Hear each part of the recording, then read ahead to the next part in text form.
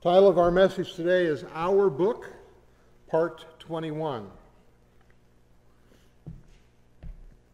I pause here because there's probably going to be this is going to be Revelation 6, 12 through 13, and we're probably going to have an A and a B, maybe even a C, before we get to move on. And you'll see why as we go along. Revelation 6:12, I looked when he opened the sixth seal, and behold, there was a great earthquake, and the sun became black as sackcloth of hair, and the moon became like blood. The sixth seal, of course, covers the sixth church, the Philadelphian church, and the time frame was 1798 to 1844. Getting close to our day, and you'll see more about that as we go along. Remember, this is the church that Jesus has no criticism for. It is almost the remnant, the church of Philadelphia. Brotherly love, one step away from agape love. Almost the remnant. What Jesus showed us, of course, was agape love. And now the church, once having that, Ephesus, Smyrna, we've already covered that. That was the original church that Jesus planted. Then it went into apostasy and heresy. But gradually the Holy Spirit was bringing it back. And now it is the church of Philadelphia. One step away from agape. I looked when he opened the sixth seal, and behold, there was a great earthquake. And the sun became black as sackcloth of hair, and the moon became like blood. Pray with me. Father, as we look into your word, we recognize our tremendous need of your guidance. We know that your Holy Spirit is here. You promised you would always be here when we gather in your name, when we open your word, when we look to you for guidance. You promised you would never leave us, never forsake us. And today we call upon you to guide our thoughts. Give us clarity of understanding. I pray that you'll not allow me to interfere with your message. I mean that sincerely. Please allow your words to flow across my lips. Please touch my heart. Please touch my understanding as you do for each one here. In Jesus' name, amen. In the middle of the 18th century, Lisbon was one of the 5 largest cities in Europe.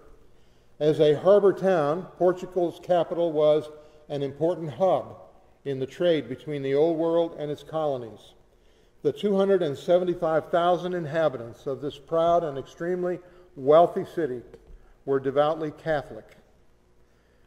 And many expositors of prophecy have named this earthquake as the fulfillment of that prophecy.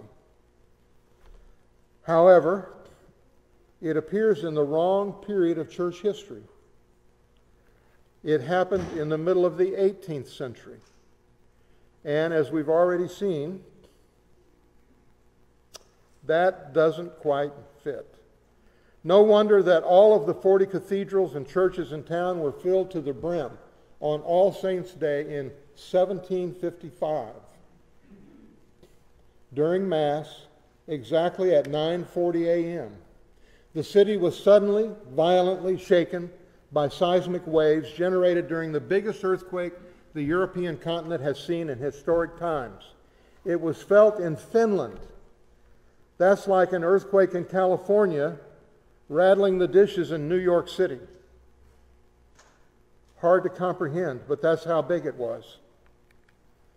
30 churches, many palaces, and countless houses collapsed.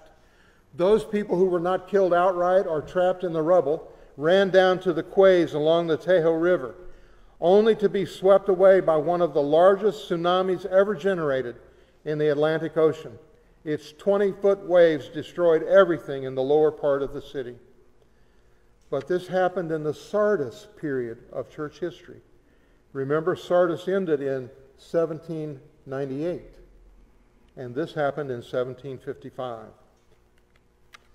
Fires consumed what was left, standing on the hillsides. The casualties of this quake and its aftermaths were never counted, but at least 60,000 people lost their lives. Today we know that this quake had a magnitude of almost 9, stronger than any Temblor California has experienced since Spanish settlers arrived here. In other words, in recorded history. But it was 43 years before the deadly wound, which tells me there's going to be another one. Now, the way this has been handled, and I can't say for sure that it's wrong, but people have taken the position that the time wasn't all that exact, and so even though it happened during the Sardis period, it was close to the Philadelphian period, so it counts. And I've heard it preached that way many, many times. And if we were talking about the line of demarcation between Thyatira and Sardis, I would go along with that, because as I've already stated, that line is kind of fuzzy. Sardis is really just more of the same. It's Thyatira on steroids. So it was just more of the same, only greater. And I could see where, yeah, it wasn't a sharp line. But when you're talking about Sardis to Philadelphia, that line is pinpoint, accurate. It was when the Pope was captured by General Berthier at Napoleon's bequest, and he died in prison. That was the end of the 1260-year prophecy. That was a year that we just can't move around. And so there's another way to look at this, and I'm not going to be able to resolve it for you today. There's too much ground to cover. Primarily today we're laying the groundwork, and next week I will give you what I believe is the Bible answer to this conundrum. But I wanted you to be aware that it is a conundrum. I don't want to pretend like this is this is just the way it is and we move on. I want you to know this is something that has to be considered. This earthquake seems to fit the requirement of the prophecy, but it came 43 years too soon. And so there has to be, I believe, another way to understand it. Also, the sun became black as sackcloth of hair. The dark day, you can find it in an encyclopedia, May 19, 1780, still in the Sardis period. The earliest report of darkness came from Rupert, New York, where the sun was already obscured at sunrise. Professor Samuel Williams observed from Cambridge, Massachusetts. This extraordinary darkness came on between the hours of 10 and 11 a.m. and continued till midnight of the next night. So more than 24 hours. Reverend Ebenezer Parkham of Westboro, Massachusetts reported peak obscurity to occur by 12, but did not record the time when it first arrived. At Harvard College, the obstruction was reported to arrive at 10:30 a.m., peaking at 12:45 p.m., and abating about 1:10 p.m., but a heavy forecast remained for the rest of the day. The obstruction was reported to have reached Barnstable, Massachusetts by 2 p.m., with peak obscurity reported to have occurred at 5:30 p.m. Roosters crowed, woodcocks whistled, frogs peeped as if night had fallen at 2 p.m. in Ipswich, Massachusetts. A witness reported that a strong, sooty smell prevailed in the atmosphere, and that rainwater had a light film over it that was made up of particles of burnt leaves and ash. Contemporaneous reports also indicated that ash and cinders fell on parts of New Hampshire to a depth of 6 inches. So obviously the obscurity was from a fire, a forest fire, and it was indeed dark. But this was 18 years before the end of the Sardis period of church history, which tells me it will be repeated. This will happen again. Not necessarily with a forest fire, but there will be another dark day. In Revelation 6:12 again, the moon became like blood. This happened the night before the dark day. It's reported. You can find it in your encyclopedias. You can go to Google. Google will bring this up. And in verse 13, the stars of heaven fell to the earth as a fig tree drops its late figs when it is shaken by a mighty wind. This was November 13, 1833, 35 years after the deadly wound. So now we're in the right period of church history. This does not have to be repeated, although it may be repeated, but at least it qualifies for fulfillment of that prophecy. Though meteor showers are common, no one predicted the explosion of shooting stars that illuminated the night sky on November 12, 1833. Just before dawn, people threw on clothes and gathered in rows and fields to watch. The 150,000 plus meteorites, about 30 per second. Think about that for a second. 1001, there were 30 meteorites when I said that. 1002, 30 more. 30 per second dance in plain view during the storm's peak. One eyewitness told the Pantograph newspaper in Illinois that the very heavens seemed to be ablaze. Bible prophecy is world history in advance, which means that somewhere along the way you move from past to future. And we have arrived at that point. We are there in this prophecy. Now that raises all kinds of questions, I realize, because I've already told you that this period ended in 1844. So how can we be there? Again, you're going to have to be here next week. I can only lay the groundwork for the answer. I don't have time, unless you want to give me 2 hours to preach today. I don't have the time to answer that question as yet. There are, however, some things we must understand before we venture any further in the book of Revelation. Because of our free will, things don't always go according to plan. And again, that statement is not going to be understood today. You'll have to come back next week, or log on to Facebook, or listen on the radio. So let's look at the plan. Let's take a look at what the Bible's plan looks like. The Old Testament sanctuary taught the gospel. The table of showbread was a symbol for Jesus, the true bread of life. And he said this when he was here. He told us he was that bread of heaven, that bread of life. The golden incense altar, the symbol for the prayers of the saints, ascending on high, accompanied with the inspiration of the Holy Spirit, translating them into the language of heaven, all symbolized right here in that little article of furniture. The 7-branch candlestick, a symbol for Jesus, the light of the world, and the Holy Spirit flowing through the Gospels into the world.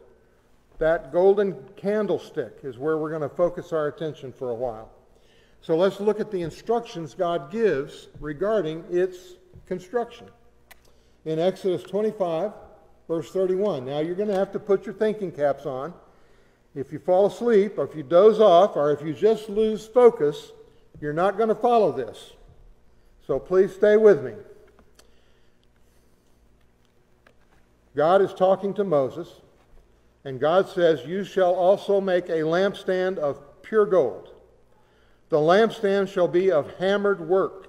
Its shaft, its branches, its bowls, its ornamental knobs and flowers shall be of one piece. Pure gold." Hebrews 4:15. For we do not have a high priest who cannot sympathize with our weaknesses, but was in all points tempted as we are, yet without sin. We actually had this verse in our Sabbath school lesson this morning. In all points tempted as we are, yet without sin. You may be asking yourself, I know for a long time I asked myself, how is that possible? How could Jesus be tempted the way we are today, with everything that we have assaulting us today? You look at the internet, you look at Hollywood, you look at billboards, you look at magazine articles, you know, whatever you look at today, this society is saturated with temptation. If I'm lying, tell me. Stand up and tell me. Don't be bashful. I'm not lying, am I? This society is saturated with temptation. And I'm sure there was temptation in Christ's day too, but how could it possibly be that he was tempted in all points like we are? Well, it's really very simple, and I had a sermon on this not long ago. And it's archived on Facebook if you would like to go listen to it. When he was in the Garden of Gethsemane, he didn't, you see, at Calvary, he didn't die for generic sin. He died for specific sin. And when he was in the Garden of Gethsemane, praying to his Father, please let this cup pass from me, the weight of our sins was pressing upon him. And he fought every battle that you and I lose. Every battle that we lose, he fought it right there in the garden. He wasn't sweating great drops of blood because he knew he would die the next day. There are people on death row who know they're going to die the next day. They don't sweat blood. He was sweating great drops of blood because of the agony of our guilt, our shame, pressing upon him. All of the things that we fail, every temptation that we lose, he won. He won it that night. He was indeed tempted in all points, just exactly as we are, because he fought every temptation during that night of agony. And when he went to Calvary, he carried that with him. He carried the weight of our guilt, our shame, our discouragement. I think I told you last week, if it wasn't last week, it was the week before, but you will never, in your entire lifetime, ever commit one single sin that Jesus hasn't already paid for. And he loved you while he was paying for it. Don't ever let the devil tell you that your sin is too much for God, that he can't love you anymore because of the way you are. No, he died for you because of the way you are. He was paying the penalty of that sin specifically, not generally. This was not generic sin. No, it was your sin. It was my sin. It was specific sin. And that's exactly what this verse is telling us. And that's why he is pure gold. He is without sin, and yet he paid for all sin. Pure gold. You shall also make a lampstand of pure gold. The lampstand shall be of hammered work. If you saw the movie, The Passion of Christ, you know that we didn't make it easy for him to save us. He was indeed hammered work. Flogged.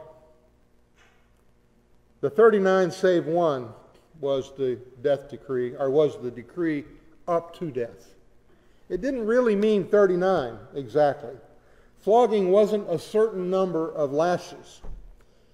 There was a whip with leather thongs and pieces of metal and bone tied to it, so that every time the soldier would hit you with it, it would cut and tear your flesh. And his job was to keep hitting you until he thought one more time he dies. It might take 38, it might take 43, but whatever that Roman soldier thought it took, when that Roman soldier decided, one more time, he's dead, then they quit. That was done to Christ twice, at least, possibly 3 times. The reading of Scriptures allows for 3 times. He was indeed hammered work. Again, Exodus 25:31. you shall also make a lampstand of pure gold. The lampstand shall be of hammered work, its shaft, its branches, its bowls, its ornamental knobs and flowers shall be of one piece. One piece. Acts 14:12. Nor is there salvation in any other.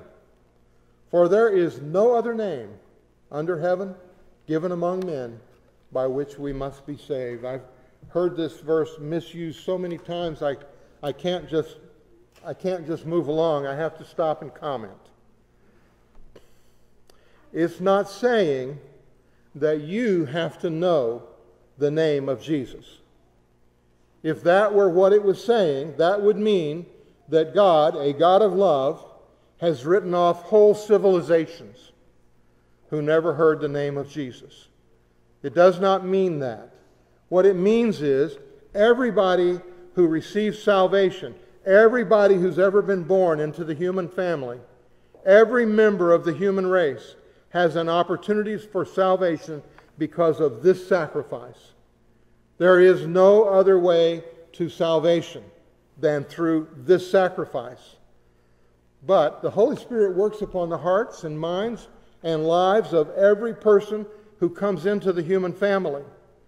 And whether they've actually heard the gospel the way it is preached in your ears, or simply been impressed by the unction of the Holy Spirit to live their lives in a better way, if they respond to the work of the Holy Spirit, this is true for people who have never heard the name of Jesus, and it's equally true for people sitting in this room right now, or listening on Facebook right now. If we listen to the voice of the Holy Spirit and allow Him to guide us into the transformation that produces a citizen of the kingdom of heaven in your life or in mine, then this verse is talking about us. There is no other way. This is the way. And responding in a positive way to the influence of the Holy Spirit qualifies you for the reality of this salvation in your own life. Exodus 25:32. Now please pay close attention. 6 branches. So we have a candlestick. There's a central candlestick, and then 3 coming out of each side, total of 6. 6 branches shall come out of its sides, 3 branches of the lampstand on one side, 3 branches of the lampstand on the other side, out of the other side.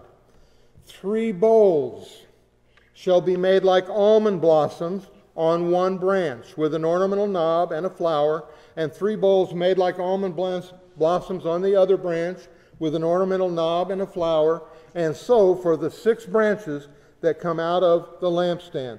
So every one of the 6 has 3 small bowls on it. Almond blossoms are symbolic also. I'm not going to take a lot of time on this, but when Aaron's rod budded, if you're familiar with that story, it produced almond blossoms and it produced almonds. And it's a symbol for the power of God. Doesn't need nature to support it. The power of God supports nature. It didn't make any sense that an almond branch cut off from the tree would produce flowers and almonds. That was the power of God.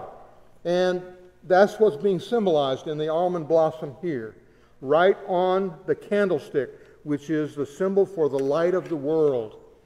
God's power will get it done. It's not a matter of us being able, it's a matter of us being willing. God's power will get it done. 3 bowls made like almond blossoms on each of the 6. And they are symbolic of the 3 areas of concern that the Holy Spirit has in the world today. The first is those who have accepted the gospel. He wants to maintain us. He wants to support us. He wants to continue our growth, our development, our transformation. And so they symbolize His power available to those of us who have accepted the gospel. And then there are those who accepted it, but they have backslidden. He hasn't written them off. He doesn't throw people away. They've backslidden. Okay, they need His power to get back. And that's why one of those bowls is a symbol for His love, His concern, His power for those who have backslidden from the gospel. Listen, as I look over your faces, I'm not going to embarrass anybody, but I have people sitting in this room today who were backsliders. You're listening to a sermon of a backslider. But the Holy Spirit didn't give up on me. And He didn't give up on you either. And He has what it takes. If we're willing, He's able. And then the third, those who have never heard the gospel. His third area of concern. And He wants to flow through us into those areas. People who have never heard it. People who don't know it.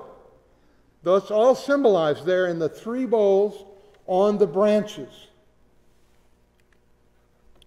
The central candlestick doesn't have the three smaller bowls. It's different. The middle candlestick is different. Does that mean that the Lord doesn't care about those three areas? No, it doesn't mean that. But the work of the last church is different.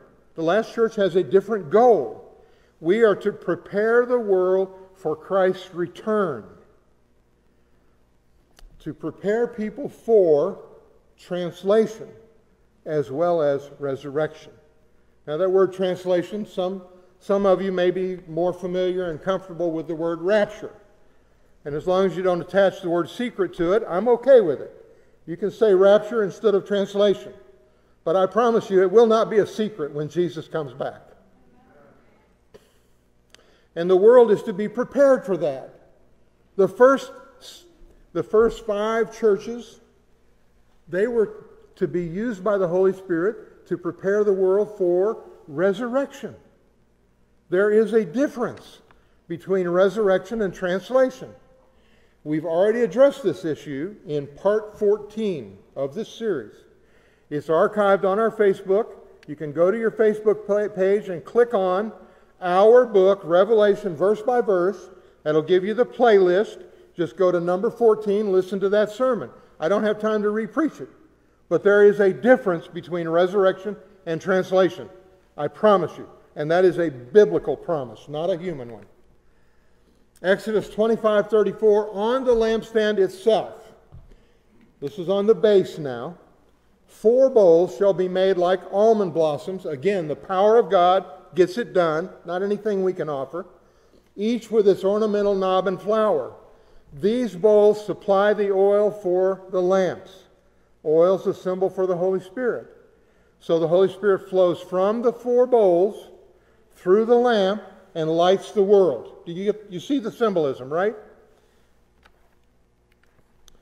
As described in Exodus 25, it may have looked something like this. You can see the 6 branches, the central branch, the small bowls on the 6 branches, the 4 bowls there on the base of the candlestick. And we can actually name them. Look at the construction there, and this is the way it's described in Exodus. The 2 outer candlesticks, or really lamps is more appropriate, but the 2 outer lamps would be Ephesus, Smyrna. Do you see how they're fed by the same tube? Same tube between Ephesus and Smyrna. And that's what the description that we just read said. Each bowl supplies the oil for 2 branches of the candlestick. So the first bowl on the base, this is the 4 bowls on the base, the first bowl supplies the oil for the first 2 churches, Ephesus, Smyrna. And then we move in. How do I know we move from the outside in? Because the central one is the one that's different. The last church is the one that's different. So we begin on the outside and we move towards the last church. Ephesus, Smyrna. The next 2 in would be Pergamos, Thyatira, and then Sardis, Philadelphia. And then you get to the last church. So we can name the lamps on the candlestick when we consider the description of how it is manufactured. Exodus 25, verse 35. There shall be a knob under the first 2 branches of the same, a knob under the second two branches of the same, a knob under the third two branches of the same, according to the 6 branches that extend from the lampstand. So there's the picture, the word picture, and we've also seen the picture of it. This leaves the last large bowl exclusively for the last candlestick. And doesn't the Bible talk about the latter rain of the Holy Spirit? We've had the Holy Spirit in former rain power all through church history. But Jesus said in the last days, we would do greater things than He did. It's hard to imagine, isn't it? That we would do greater things than He did? Really? Come on. Really? I would argue with it, except He said it. And His word is with power. If He said it, it's going to be true. And that's exactly what is symbolized here in the candlestick. The 4th bowl, all of the oil goes to one lamp. So what is symbolized by these 4 bowls? The Holy Spirit flows from them into the lives of all who will receive the gospel. There are 4 gospel commissions that the Holy Spirit works to spread. There are only 4 gospel commissions.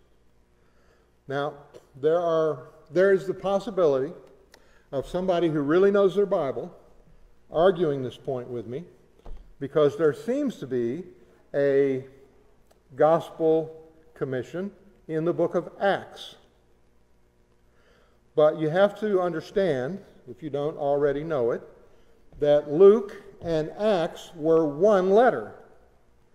And the gospel commission is the connection between the first part of the letter and the last part of the letter. As Luke was writing to Theophilus, the letter was becoming quite lengthy. If you've read the Gospel of Luke, you know that it's a long letter. And when he got to what he perceived to be the middle of the letter, he said, well, I'm not going to make him wait to hear this. I'm going to go ahead and send him the first half of the letter, and then I'll finish it and send him the second half. Well, the first half came to be known as the Gospel of Luke. The second half came to be known as the Acts of the Apostles, but they are the same letter. And the connection is the Gospel Commission. So there are really only 4 in the Bible. And remember, each bowl supplies the oil, that is the Holy Spirit, for 2 periods of church history. So let's look at them. Matthew 28:19. Go therefore, make disciples of all the nations, baptizing them in the name of the Father and of the Son and of the Holy Spirit. Notice the gospel signature.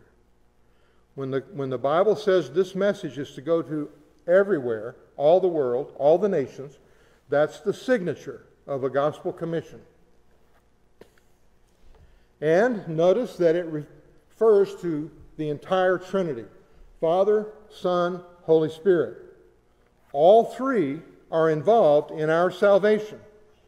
If you try to get rid of one of them, as many Christians are trying to negate the personal presence of the Holy Spirit as a personal entity, an individual entity, then you have thrown away your salvation. All 3 are involved in our salvation. Baptizing them in the name of the Father and of the Son and of the Holy Spirit. Teaching them to observe all things that I have commanded you. And lo, I am with you always, even to the end of the age. This is the only gospel commission that refers to the commandments of God. It's the only one of the 4 that mentions the commandments of God.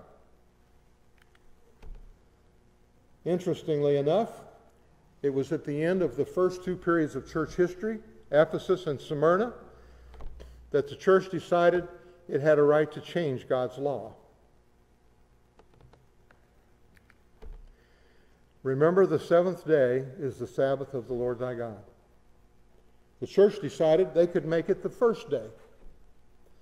Now, when you consider that their gospel commission, the gospel commission that fed the 2 churches, Ephesus, Smyrna, Their gospel commission was to teach the commandments of God, among other things, but they were to teach the commandments of God. So when they threw away or changed the commandments of God, they actually threw away their gospel commission. How do you teach the commandments of God when you've written different commandments? You don't even have the commandments of God anymore. You've thrown away your gospel commission. So there was a need for another one. Mark chapter 16, verse 15. He said to them, "Go into all the world and preach the gospel to every creature." Again, notice the gospel signature. This is the signature of the gospel commission. He who believes and is baptized will be saved, but he who does not believe will be condemned. Salvation clearly is based on belief.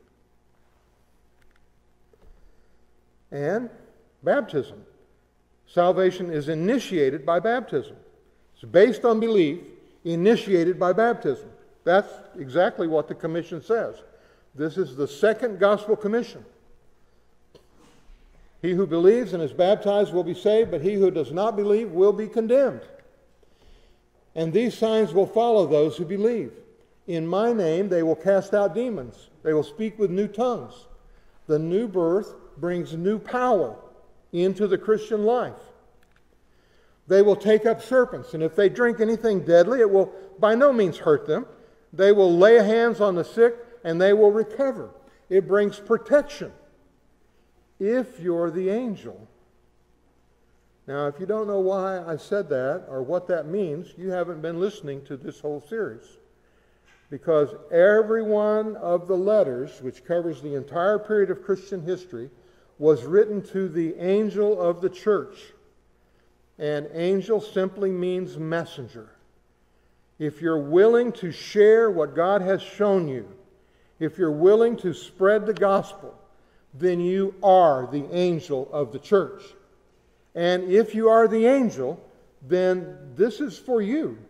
This protection, this power, God working through you, that's all guaranteed. His word proclaims it. You can take it to the bank. It'll draw interest better than any account you could put your money in. It will bring eternal life for the people that you share this with. It was during the Pergamus-Thyatira period of church history, however, that the church decided that it could market salvation. Now, we've looked at all this as we went through the 7 letters. I don't have time to re-preach all of those things. So if you have questions about why I say this, you need to go back and listen to those 7 letters. We've got it all archived on Facebook. But the church decided it could market salvation and baptize by sprinkling.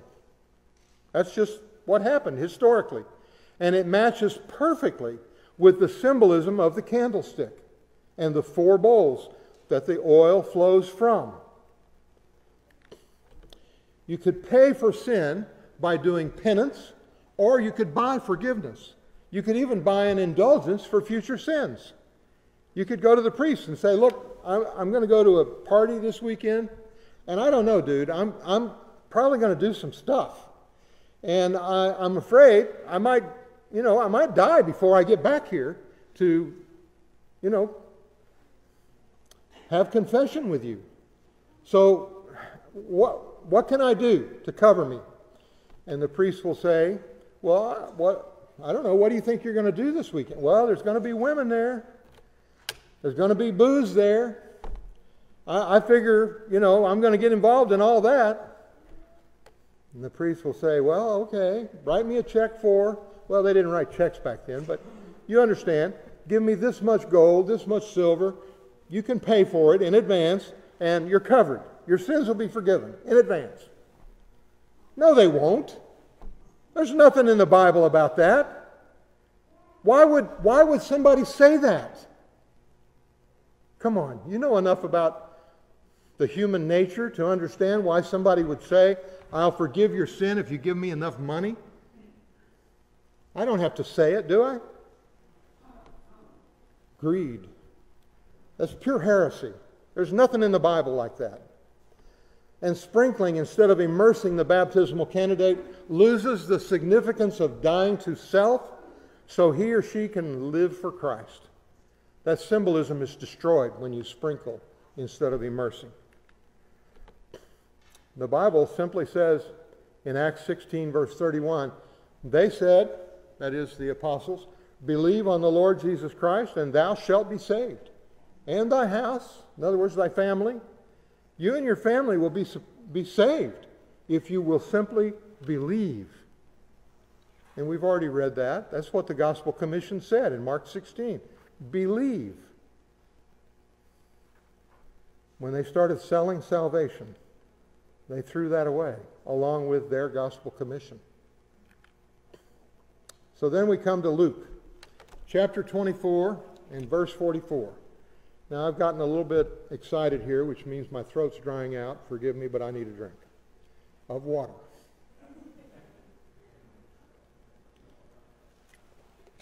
I had to say that for the people on radio. Everybody who's here and everybody on Facebook knows I have a bottle of water. But the people on radio, they might have said, what? He needs a what? Then he said to them, these are the words which I spoke to you while I was still with you, that all things must be fulfilled which were written in the law of Moses and the prophets and the Psalms concerning me. That's the way they used to say the Old Testament. That's what that is. The law of Moses, the prophets, the Psalms, that's the Old Testament. And he opened their understanding, verse 45, that they might comprehend the Scripture. Now that's the other way they said the Old Testament. At this time there was no New Testament. Luke is in the process of writing a part of the New Testament, but there is no New Testament. And so he's referring to the Old Testament. Then he said to them, thus it is written, and thus it was necessary for the Christ to suffer and to rise from the dead the third day, and that repentance and remission of sins should be preached in his name to all the nations. There's the gospel signature, beginning at Jerusalem. It was after Sardis, Philadelphia, that dispensationalism became the popular reason for the great disappointment of 1844.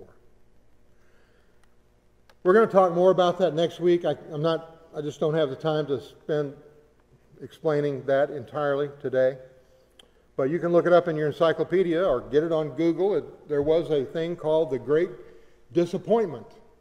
And it's because people all over the world, in America, in Europe, all over the place, were preaching an interpretation of Daniel, chapters 7, 8, and 9, that seemed to indicate that Christ would return on October 22, 1844. And they set that date. In spite of the fact that the Bible says no man knows the day or the hour, they set that date. And when he didn't come, there was a great disappointment. Huge disappointment. And people responded to it in various ways. Some decided that nothing in the Bible could be depended upon, and they just walked away from religion altogether.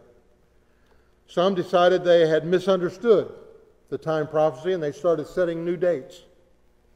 And some of them are still setting dates. We had a date set, wasn't it last year? Somebody said Jesus was coming on a certain date last year. Was it in September or something like that? So there are still people doing it. But then there was another group who said, we need to restudy. We must not have understood.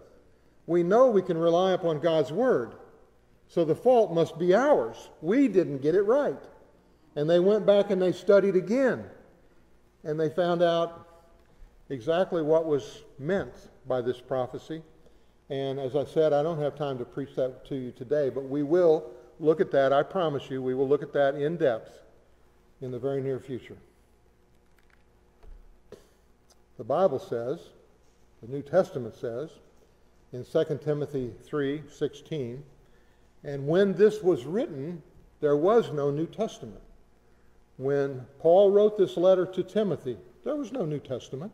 He was talking about the Old Testament. And he said, all Scripture is given by inspiration of God and is profitable for doctrine, for reproof, for correction, for instruction in righteousness. And so when they explained away the disappointment of 1844 by saying, well, the Old Testament, that was for the Jews. We are New Testament Christians. We're saved by grace. They were saved by works. We're saved by grace. And so we don't really need the Old Testament anymore. That's been done away with. We're New Testament Christians. That was the basic response to the great disappointment. That was what the theologians of the day in some of the mainstream churches began to preach. This is why there was a disappointment. We didn't understand. The Old Testament's been done away with. We don't have to worry about any of that stuff. We're New Testament Christians. We're saved by grace. Well, we are saved by grace. But you don't get to throw away more than half of the Bible. All of the Bible is the Word of God. And we need to understand every bit of it. And the Holy Spirit is here to bring that understanding to us. So when they threw out the Old Testament, guess what? They threw away their gospel commission, which told them to preach from the Old Testament. I mean, that's what their gospel commission said. From the Old Testament, show my gospel. They threw it away. So there was a need for another gospel commission. The last gospel commission will correct the three errors involving the first three gospel commissions. And it will do it in reverse order, in perfect reverse order. So let's take a look.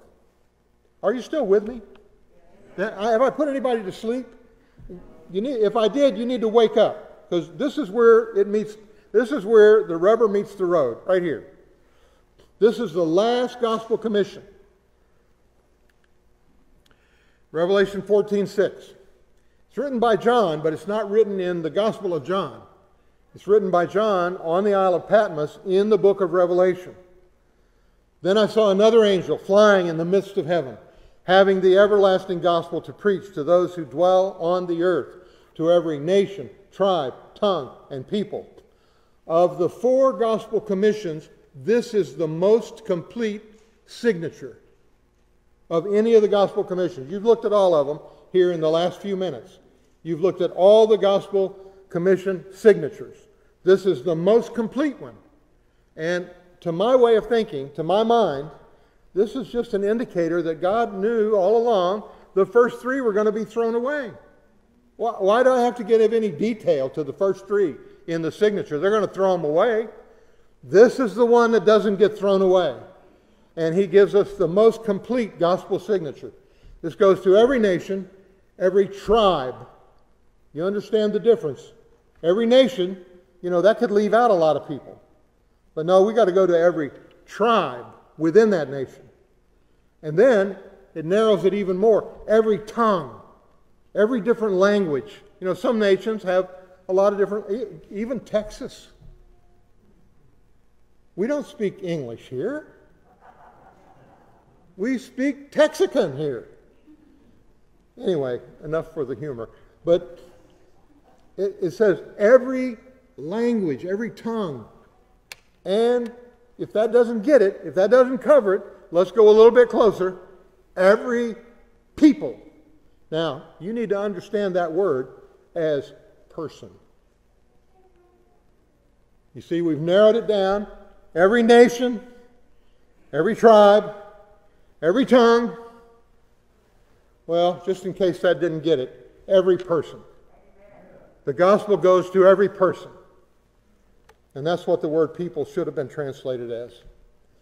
Then I saw another angel flying in the midst of heaven, having the everlasting gospel. Hey, it hasn't changed. It's the same for the Old Testament it is for the New Testament. Read Hebrews chapter 13, the faith chapter.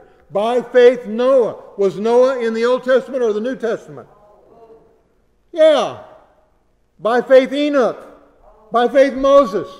By faith Abraham. Those are all Old Testament. They're not saved by works.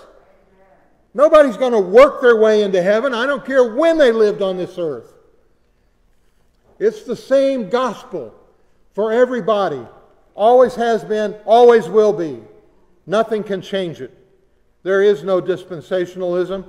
And the third theological error that the Christian church made has now been corrected by this gospel commission. Do you see it? All right. I must have put you to sleep. Do you see it? Well, that heartens me. Maybe I can go on now. Saying with a loud voice, fear God, give glory to Him, for the hour of His judgment has come, and worship Him who made heaven and earth, the sea and springs of water. It's His judgment because He alone reads the heart. He's the only one who can judge. Man looks on the outward appearance, God looks on the heart. It's His judgment. It's not your pocketbook, and it's not your works, and it's not your penance. It's what God reads in your heart. And that's the second theological error now corrected by this gospel commission. Worship Him who made heaven and earth, the sea and springs of water. That language is lifted right out of the fourth commandment. And the fourth commandment is the only place in the Bible that tells you how to worship God as Creator. I know I've said this to you enough times that you think I'm bragging now, but I can't help it. I'm not bragging. But I've read the Bible through 30 times, all the way through. I'm reading it through in the Hebrew Bible right now. But I've read all the modern translations. I read the King James. I read the New King James. I've read all of them all the way through. I've done that 30 times. There's no place in the Bible that tells you how to worship God as Creator except the fourth commandment. That's it. And that's the one they changed. 6 days you shall labor and do all your work. But the seventh day is the Sabbath of the Lord your God. In it you shall do no work. You, nor your son, nor your daughter, nor your male servant, nor your female servant, nor your cattle, nor your stranger who is within your gates. For in 6 days the Lord made the heavens and the earth.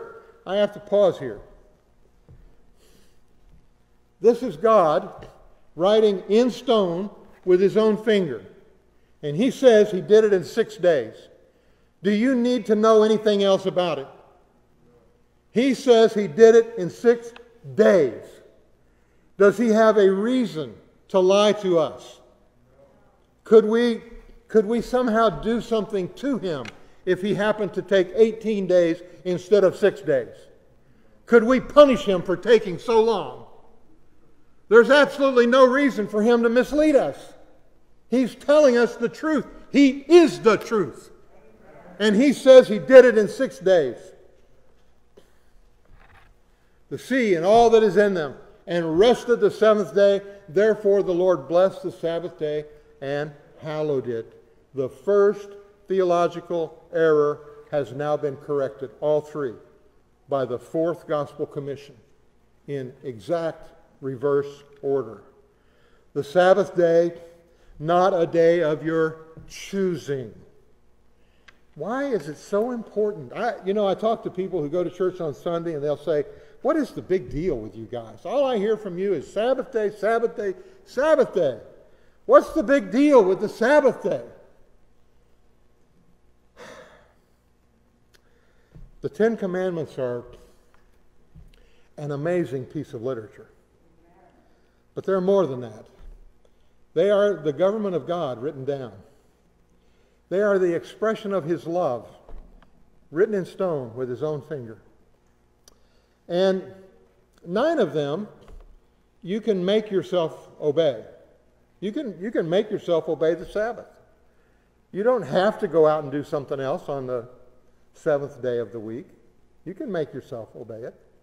The one that you can't obey is the 10th commandment. Thou shalt not covet. That's the one that transitions to the law written in your heart, the 10th commandment. You see, coveting means if you're not going to covet, there's been a miracle performed in your heart. And there's nothing you can do to enact that. It's a miracle of God. You were born covetous. You remain covetous until he works that miracle. And so the 10th commandment is different because of that. It transitions us to the law written upon our heart. But the 4th commandment is special too, because it's the only one of the 10 that doesn't make sense. The rest are all just a product of logic. It's logical that I shouldn't kill people because, duh, I don't want to be killed by people. It's logical that I shouldn't steal from people because, duh, I don't want to be stolen from by people. It's logical that I should honor my parents. Duh. You getting tired of me saying duh? Okay, I'll quit. I want my children to honor me, don't I? See, that's just all logic. As a matter of fact, you can get 9 of the commandments reading Plato, Greek philosopher. It's just logic, sheer logic. That's all it is. There's only one commandment that tests our faith. Let me ask you this.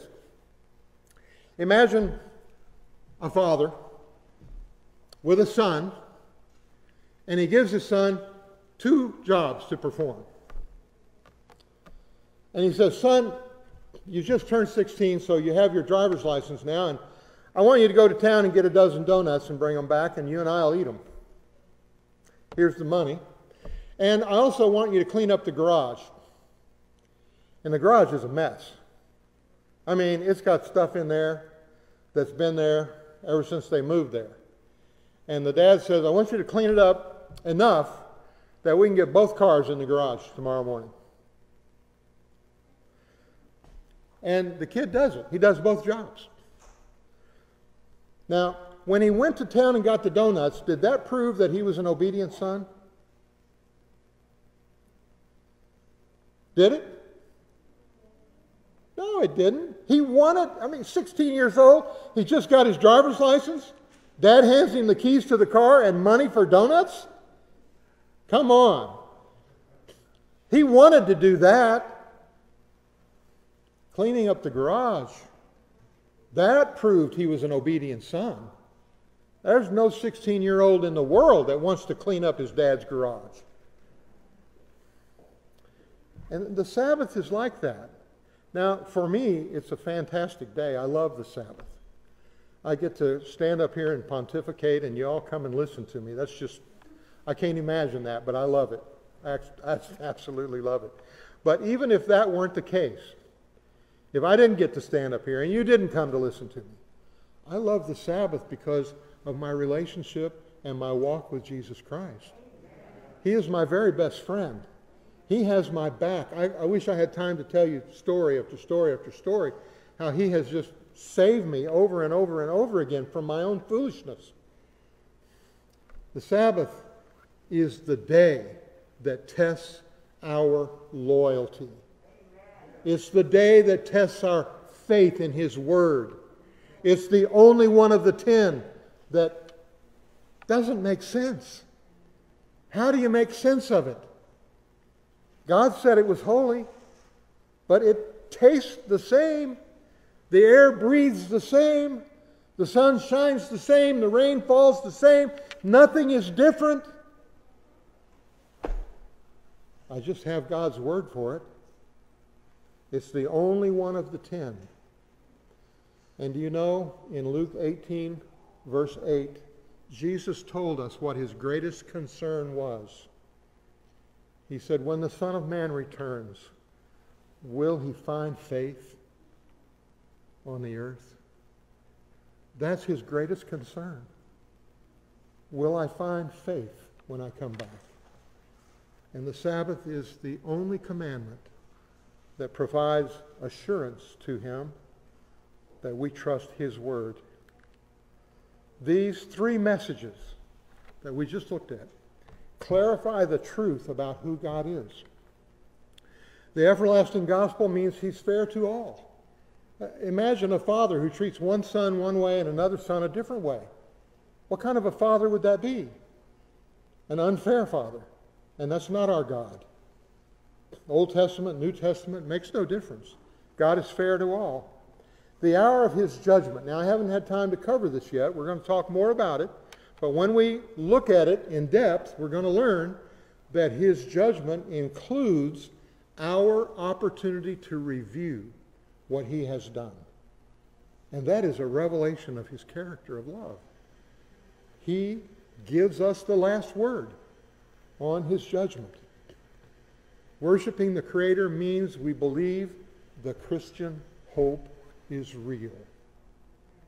You cannot separate the creatorship of God from his resurrection power. The resurrection of my grandmother and my grandfather and my sister killed in a car wreck when she was 39 years old, that's my Christian hope. And if God cannot create by divine fiat, he cannot resurrect the dead. We worship him as creator, and that means we believe in the Christian hope.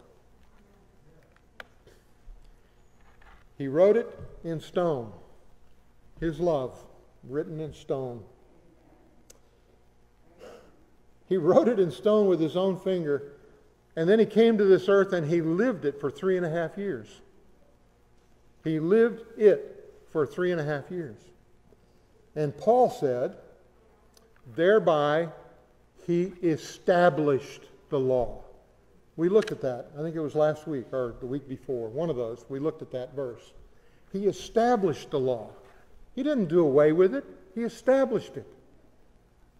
And then, having written it in stone,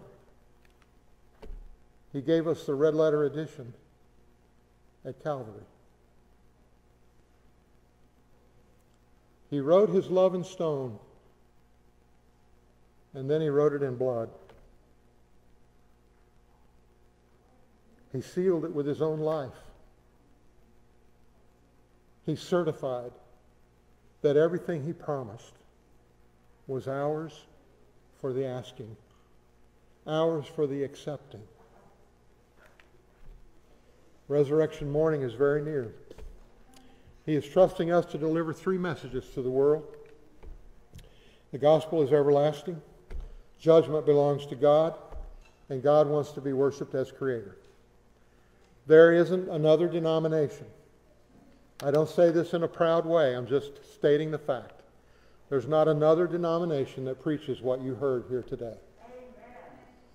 This is the only denomination that preaches the 3 angels' message of, well, actually the 3 messages of the first angel of Revelation 14, 6, and 7. There's not another church that preaches this. We are, and I do not say this in a proud way, please do not misunderstand me, but we are fulfilling prophecy today in this room right now as this message is proclaimed in your ears. Revelation 14, 6, and 7 is the last gospel commission. Pray with me. Father, we thank you that you haven't given up on any of us. Your love is so wonderful, so far beyond our understanding.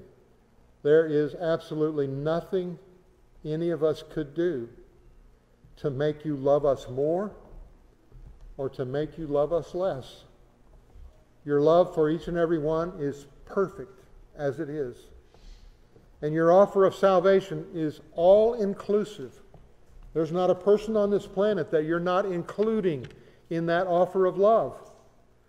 We will never meet one solitary individual anywhere on the face of planet Earth that you are not desperately in love with. So much so that you would rather die than spend eternity without that person. And you have asked us to be your arms, your lips, your expression of love to the people around us. Let them see you shining in our lives. Let them sense your great concern for them as it is expressed in our life and our concern for them. Let us be that fourth messenger, that fourth message to a dying world. Let us accept the gospel commission for this time and carry it to everyone we meet, everywhere we go, in your power. Not because we can do it, not because we're somehow special or we're able or we're smart or we're morally superior. No, not for any of those reasons. But simply because we're willing and you're able. Let it be done. In us we pray. In Jesus' name. Amen.